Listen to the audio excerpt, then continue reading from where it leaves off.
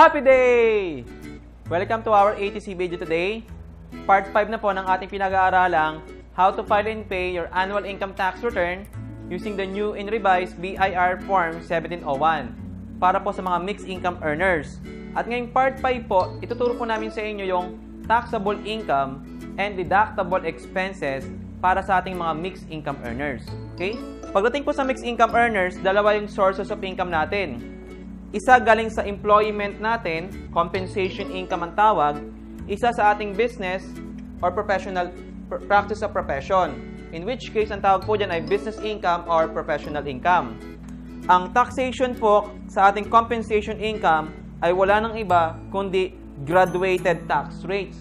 Ang graduated tax rates po, yung merong 0 to 35% tax table natin.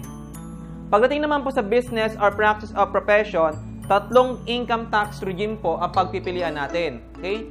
Unahin na po natin yung 8% income tax rate. Kasi hindi po lahat ng mixed income earners ay 8%, 40% OSD, or allowable itemized deduction. Pero i-discuss po natin yan lahat. Mamili na lang po kayo kung ano yung mixed income earner type nyo. Okay? Maraming salamat po sa inyong lahat. Kita-kits po tayo sa next video natin. Accrual basis versus cash basis method of accounting. Okay? If you have further questions regarding our topic today, please do not hesitate to contact us on our Facebook page, Accounting Tutorial Center po, at sasagutin namin kayo. Thank you for inquiring. Okay? Maraming salamat po. This is your RWB speaker, Mr. Mark Lordeng Bumagat, na laging nagsasabing, pakisabi din po sa iba, be educated, and be empowered. Maraming salamat po. Kita-kits po tayo sa next video natin. Bye-bye!